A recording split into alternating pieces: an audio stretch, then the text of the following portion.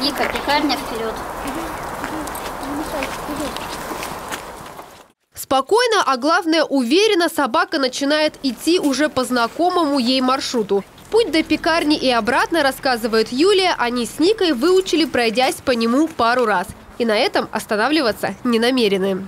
Вот учим маршруты с ней. Пока что здесь, вот, которые вблизи дома, магазины, аптеки, Сбербанк, вот такие вот маршруты. Она должна останавливаться перед каждым бордюром, перед каждым забором.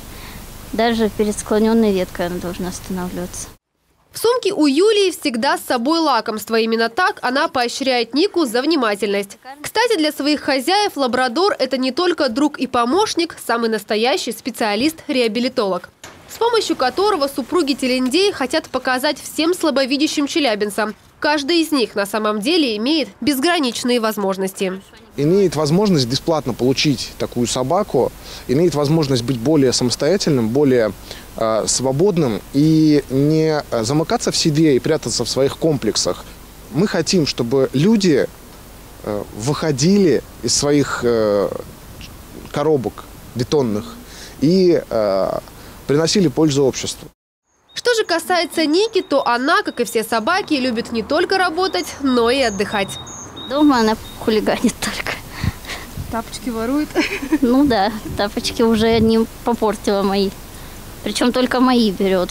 Мы начинаем утро с того, что просыпаемся и выгуливаем собаку. Настроение поднимается, потому что смотришь, как она веселится. Это в шлейке она на работе, а вот когда она на поводке, она добрый, веселый пес, вот, который достаточно любознательный.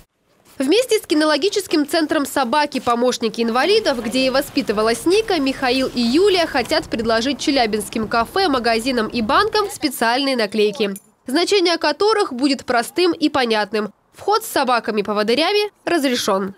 Анастасия Мельникова, Егор Голубкин, СТС, Челябинск.